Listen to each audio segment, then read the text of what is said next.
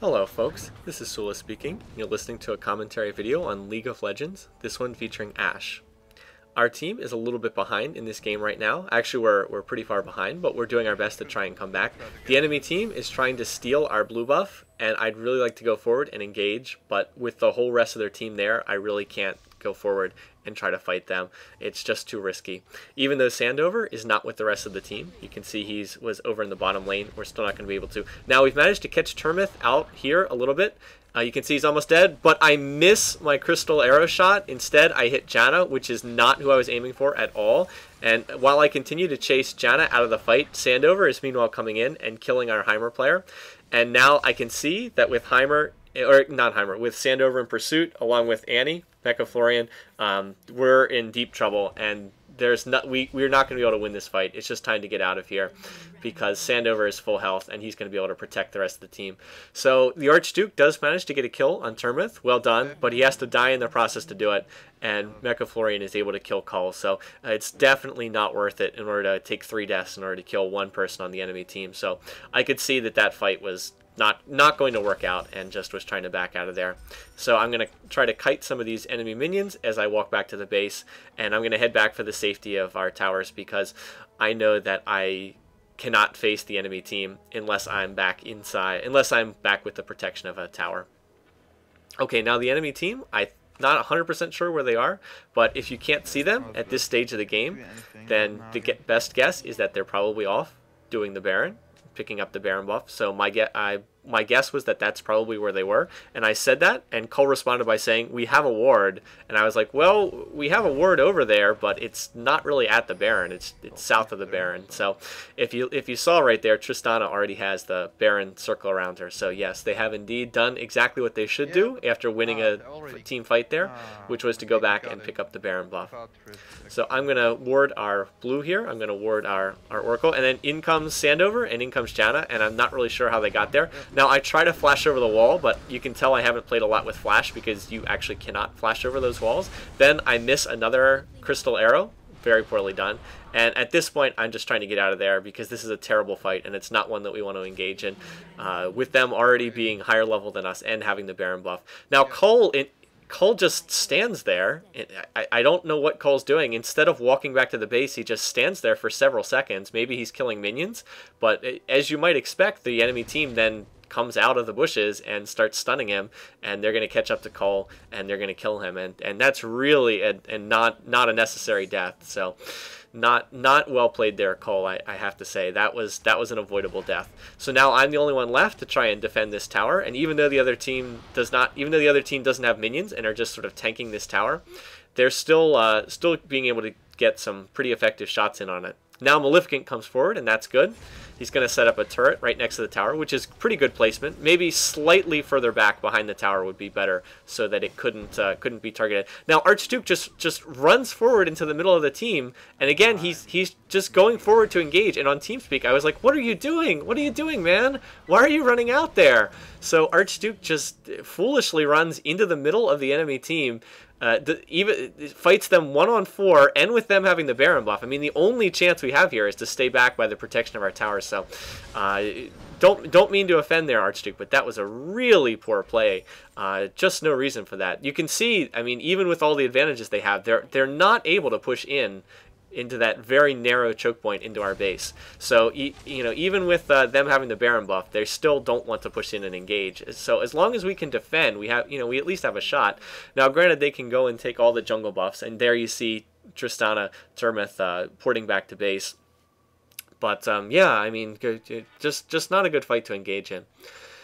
One of the other things I'll point out, and I can finally purchase Infinity Edge, but if Ashe is only getting an Infinity Edge at the 30-minute mark, then that's not a good sign for your team. Now, one thing you might notice there, and granted I popped off that screen almost immediately, you can't really see it too well.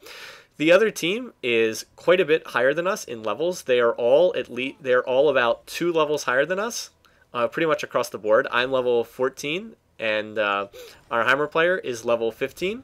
But the enemy team is pretty much 15, 16, and even a couple 17s across the board. So they outlevel us. In particular, Cole has just been outleveled. You can see he's only level 9. And again, I know that Cole's jungling, and it can be tough sometimes to pick up experience when you're jungling. But when you're you know, something like 6 or 7 levels behind, it's just very hard to play the game effectively. Even as a tank. Even playing a Mumu as a tank, you just don't have enough hit points. You can't stay in any fight because you get killed almost immediately. So that was another real issue. And of course, part of that is because they've been able to control the buffs out there so effectively. I'm sure that they're up at least 2 or 3 dragons on us, and they've already gotten the Baron. So that also, of course, gives them more golden experience. They also take that tower down in the bottom lane, and we have no choice. We can't go out to defend it. At this point, we're just reduced to defending our base and hoping that they'll make some kind of mistake. However, even with that said, they don't quite want to push in. Oh, and by the way, again, Maleficent, your turrets are placed a little too far forward. That's why the other team can just shoot them down so easily. If you put them like next to the tower, they'd be a lot more effective. So anyway, they're still reluctant to push in here. You can see Sandover has the double buffs, red and blue, on Rammus there. So one reason why he's effective. Now we can already see what they're going to do. We can see that they're going to try to hold us here, and then they're going to switch over to the middle lane. You can see Janna is wiping out the minions up there, and there you see Sandover switching over. Now that said, we still have to defend this lane, so we have to take out this creep wave. Then and now, as they start to head forward, we can fight them. So I go after Annie. I catch Mecha Florian out of position. I'm going to go after him. Volley, frost shot. I initiate with the crystal arrow. Cole gets off a nice bandage toss, and Cole tries to stun them there. The only problem is Sandover has gotten out in front, and I thought that we were going to get Annie, and maybe we did. There we go. Cole managed to get the kill, so well done there, Cole. Unfortunately, we've already taken a lot of damage at this point, and Sandover, of course, hasn't taken much damage at all, being the tank, so I'm trying to ignore him, just go after Janna. But between taking all these shots from the minions and already having taken a lot of damage, I'm not going to be able to pursue that. And unfortunately, Cole was attacked and killed back there. Now I needed to heal, so I start to recall, but then Janna hits me with her tornado, and that's really bad because that means I have to recall back to base again. I'm nearly actually killed, and so now Sandover comes into our base and starts attacking Maleficent, and I make a really stupid play here. For some reason, I'm recalling back to the base even though it's literally like 3 steps away, right on the other side of the nexus, so I have no idea why I'm doing that. I think I just wasn't paying attention. What I'll do is I'm just going to buy a red elixir, which will increase my health and increase my damage. So it's really good for attack damage chance. Now I'm going to initiate with my crystal arrow, but I missed the shot. I hit Sandover. I was trying to hit Termith instead.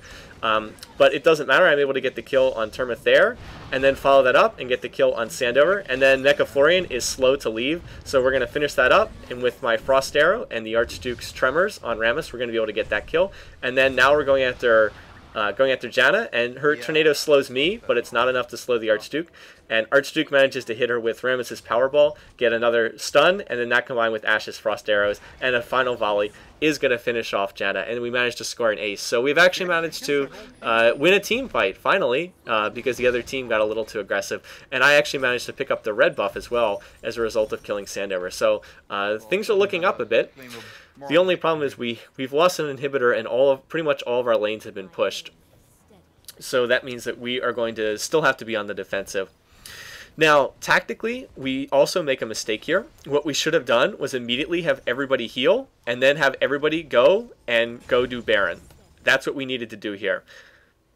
And that's what I should have told the rest of the team. I should have said, okay, everybody immediately heal, and then all 4 of us, let's go push Baron, and either get the Baron, or at least force a fight there. Because the only way that we're really going to get back into this game is if we're able to take the Baron. Even after winning that fight, we're still a little too far behind. Instead, what we did was we split up to push back minions in each lane, which again isn't a terrible play, but it wasn't the best play, and it wasn't what we needed here. So, and I go and put a ward at Baron, which again, I mean, that's nice and all, but just having a ward at Baron is not going to be enough to sort of turn this game around. Anyway, I got a lot of gold for killing Sandover. I think he had legendary status at the time. Now see, there they are up there. It looked like they were going to do Baron, but I think they were just checking it out.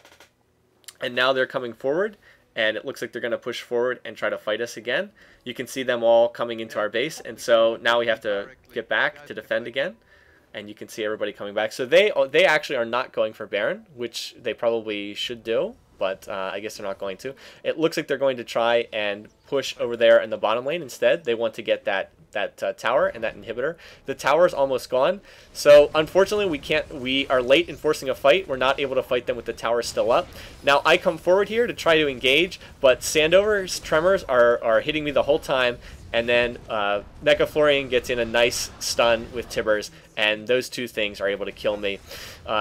Sandover did a good job of taunting me, forcing me to attack him instead of the rest of the team. So now everybody's been killed except for Maleficent, and now that means that we have no chance. They're going to finish up attacking the inhibitor. Then they're going to come after Maleficent. They're going to get these towers. You can see he goes down immediately. He just doesn't have a chance. He's going to go down immediately, and then they're going to destroy the two towers, and they're going to wrap up this game by destroying the Nexus. So yeah, no choice. And this game is over. So well played. Well deserving by the other team. They definitely outplayed us in this game. No question about that. And Cole says there at the end, he had his ult destroyed by Janna, which I'm sure is true. Janna counters the Amumu ult pretty well by blowing him out of the way. Alright, looking back at this game, I thought that I did okay as far as Ashe goes. Not great, but not terrible either, considering how little I've played Ashe and how decisively outplayed we were by the other team. I was too late in getting to the critical items for Ashe, couldn't get to Infinity Edge and Last Whisper until it was too late in the game to matter, and then in that last team fight, the other enemy team was just too farmed up. As far as the rest of the team, everybody, you know, tried their best, but ultimately we're just sort of lacking. I mean, we're not going to be able to win a game without being able to get a little bit more kills there. So I'm not going to blame anyone in particular. I know a lot of people were playing new champs, but it just wasn't a good enough performance all around from our whole team. One thing I'll say in terms of team composition, our team composition just wasn't good enough. In a 4-person game, you can't take 2 tanks. I was actually respecking my masteries on the staging screen, and I wasn't paying attention. Otherwise, I would have recommended not taking both Rammus and Amumu. And then as far as an ability power damage goes, I think Maleficent just wasn't experienced enough with Heimer to be able to dish out damage.